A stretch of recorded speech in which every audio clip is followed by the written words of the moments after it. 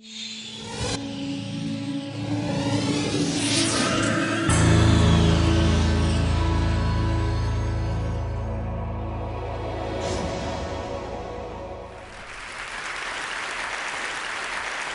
first thing I want to do is say thank you to all of you. The second thing I want to do is introduce my co-author and dear friend and co-teacher. Ken and I have been working together for almost 40 years. That's Ken Sharpe over there. So there is among many people, certainly me and most of the people I talk to, a kind of collective dissatisfaction with the way things are working, with the way our institutions run. Our kids' teachers seem to be failing them. Our doctors don't know who the hell we are, and they don't have enough time for us. We certainly can't trust the bankers, and we certainly can't trust the brokers. They almost brought the entire financial system down. And even as we do our own work, all too often, we find ourselves having to choose between doing what we think is the right thing and doing the expected thing or the required thing or the profitable thing. So everywhere we look, pretty much across the board, we worry that the people we depend on don't really have our interests at heart.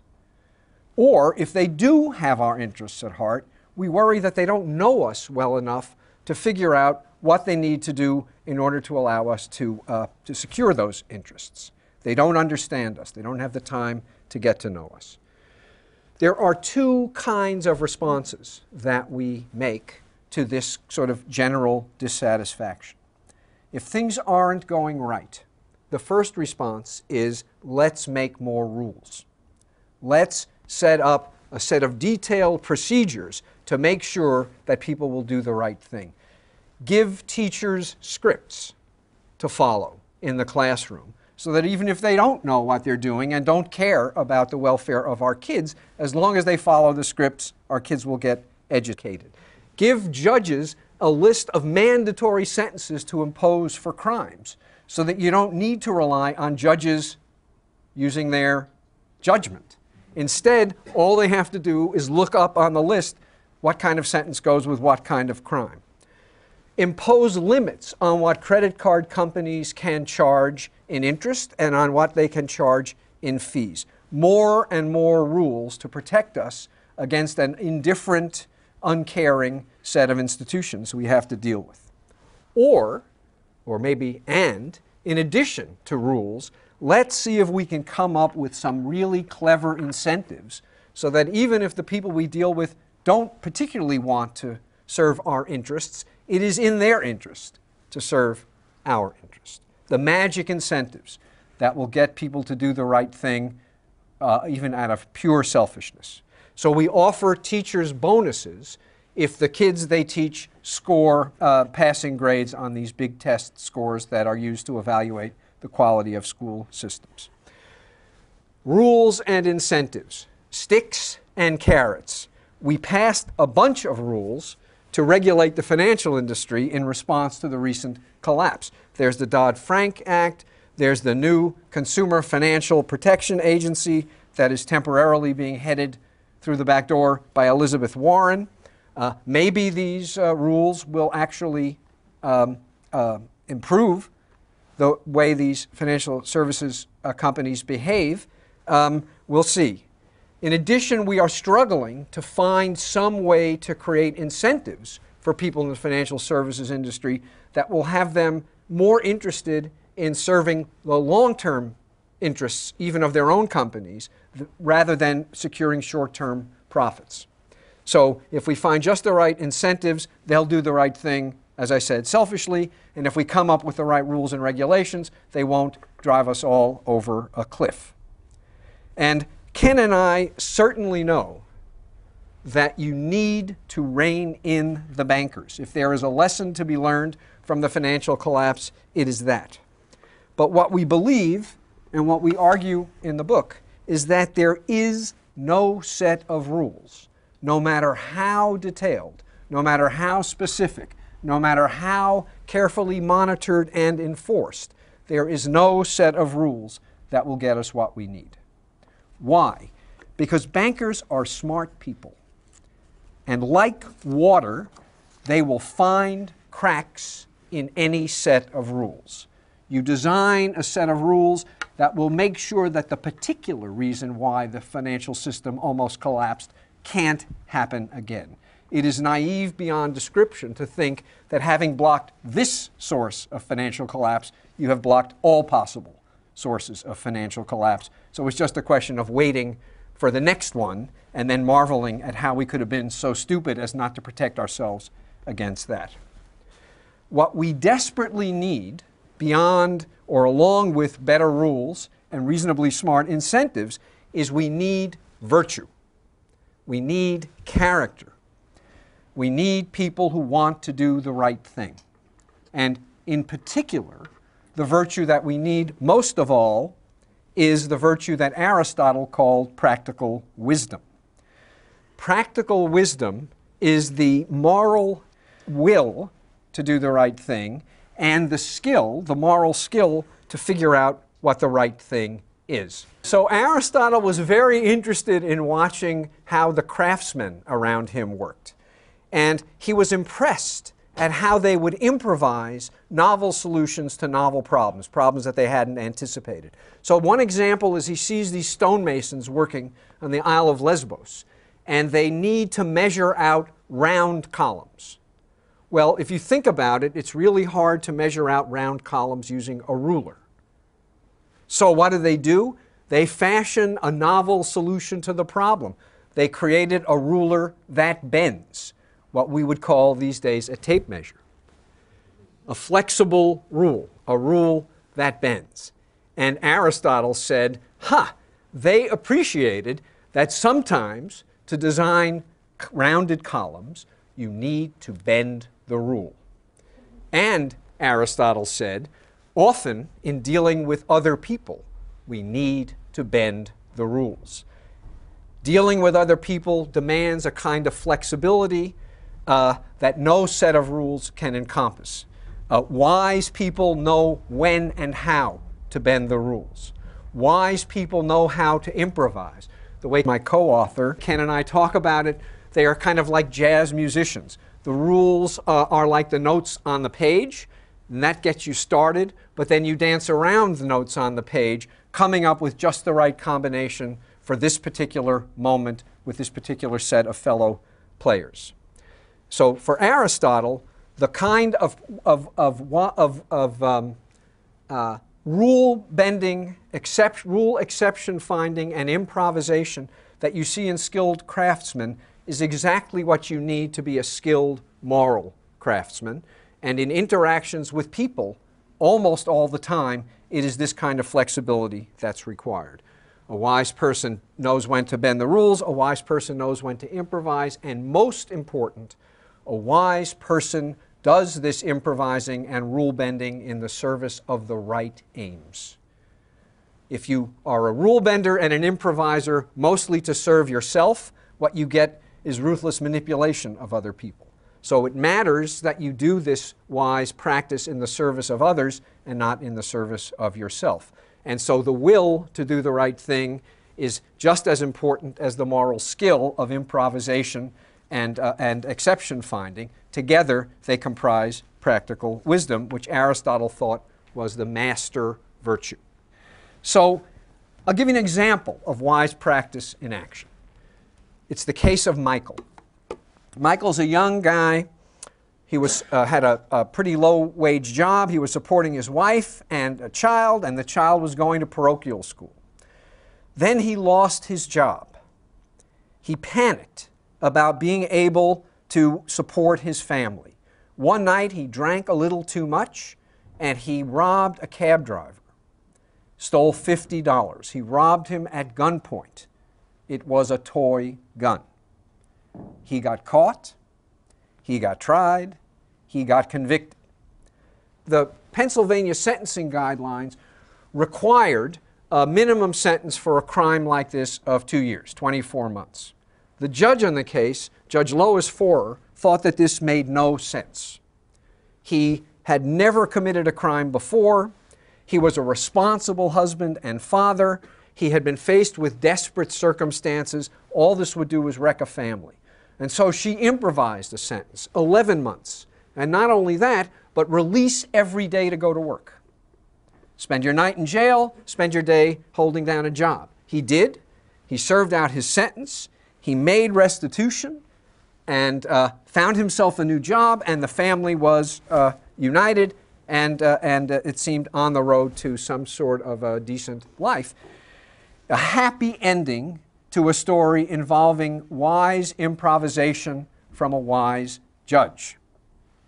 But it turned out the prosecutor was not happy that Judge Forer ignored the sentencing guidelines and sort of invented her own, and so he appealed.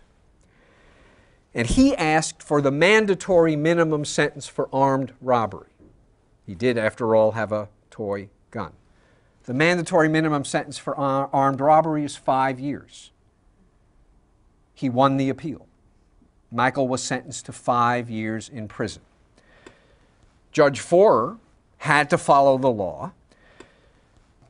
And by the way, this appeal went through after he had finished serving his sentence. So he was out and working at a job and taking care of his family. He had to go back into jail. Judge Forer did what she was required to do, and then she quit the bench. And Michael disappeared.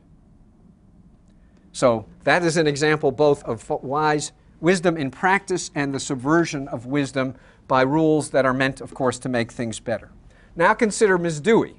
Ms. Dewey's a teacher in a Texas elementary school. She found herself listening to a consultant one day who was trying to help teachers boost the test scores of the kids so that the school would reach the elite category in percentage of kids passing big tests. All these schools in Texas compete with one another to achieve these milestones, and there are bonuses and various other treats that come if you beat the other schools. So here was the consultant's advice. First, don't waste your time on kids who are going to pass the test no matter what you do.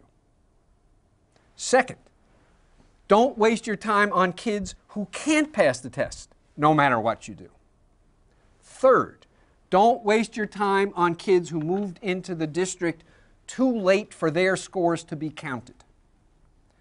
Focus all of your time and attention on the kids who are on the bubble, the so-called bubble kids, kids where your intervention can get them just maybe over the line from failing to passing. So Ms. Dewey heard this, and she shook her head in despair, while fellow teachers were sort of cheering each other on and nodding approvingly, right? It's like they were about to go play a football game. For Ms. Dewey, this isn't why she became a teacher. Now, Ken and I are not naive, and we understand that you need to have rules. You need to have incentives. People have to make a living. But the problem with relying on rules and incentives is that they demoralize professional activity. And they demoralize professional activity in two senses. First, they demoralize the people who are engaged in the activity. Judge Forer quits, and Ms. Dewey is completely disheartened. And second, they demoralize the activity itself. The very practice is demoralized, and the practitioners are demoralized. It creates people, when you manipulate incentives to get people to do the right thing, it creates people who are addicted to incentives. That is to say, it creates people who only do things for incentives. Now, the striking thing about this is that psychologists have known this for 30 years. Psychologists have known about the negative consequences of incentivizing everything for 30 years. We know that if you reward kids for drawing pictures, they stop caring about the drawing and care only about the reward. If you reward kids for reading books, they stop caring about what's in the books and only care about how long they are. If you reward teachers for kids' test scores, they stop caring about educating and only care about test preparation. If you were to reward doctors for doing more procedures, which is the current system, they would do more. If instead you reward doctors for doing fewer procedures, they will do fewer. What we want, of course, is doctors who do just the right amount of procedures and do the right amount for the right reason, namely to serve the welfare of their patients. Psychologists have known this for decades, and it's time for policymakers to start paying attention and listen to psychologists a little bit instead of economists. And it doesn't have to be this way. We think, Ken and I, that there are real sources of hope. We identify one set of people in all of these practices who we call canny outlaws. These are people who, being forced to operate in a system that demands rule following and creates incentives, find a way around the rules, find a way to subvert the rules. So there are teachers who have these scripts to follow, and they know that if they follow these scripts, the kids will learn nothing. And so what they do is they follow the scripts, but they follow the scripts at double time and squirrel away little bits of extra time during which they teach in the way that they actually know is effective. So these are little ordinary, everyday heroes, and they're incredibly admirable. But there's no way that they can sustain this kind of activity in the face of a system that either roots them out or grinds them down. So canny outlaws are better than nothing, but it's hard to imagine any canny outlaw sustaining that for an indefinite period of time. More hopeful are people we call system changers. These are people who are looking not to dodge the system's rules and regulations, but to transform the system. And we talk about several. There's one in particular is a judge named Robert Russell. And one day he was faced with the case of Gary Pettingill. Pettingill was a 23-year-old vet who had planned to make the Army a career, but then he got a severe back injury in Iraq, and that forced him to take a medical discharge. He was married, he had a third kid on the way, he suffered from PTSD in addition to the bad back and recurrent nightmares, and he had started using marijuana to ease some of the symptoms. He was only able to get part-time work because of his back, and so he was unable to earn enough to put food on the table and take care of his family. So he started selling marijuana. He was busted in a drug sweep. His family was kicked out of their apartment, and the welfare system was threatening to take away his kids. Under normal sentencing procedures, Judge Russell would have had little choice but to sentence Pettingill to serious jail time as a drug felon. But Judge Russell did have an alternative. And that's because he was in a special court. He was in a court called the Veterans Court. In the Veterans Court, this was the first of its kind in the United States, Judge Russell created the Veterans Court. It was a court only for veterans who had broken the law. And he had created it exactly because mandatory sentencing laws were taking the judgment out of judging. No one wanted nonviolent offenders, and especially nonviolent offenders who were veterans to boot, to be thrown into prison. They wanted to do something about what we all know, namely the revolving door of the criminal justice system.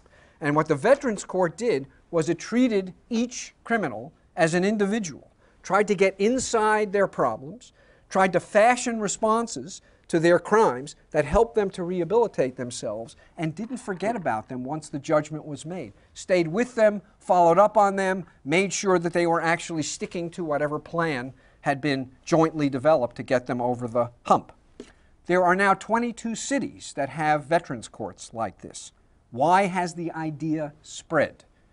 Well, one reason is that Judge Russell has now seen 108 vets in his Veterans Court as of February of this year, and out of 108, guess how many have gone back through the revolving door of justice into prison?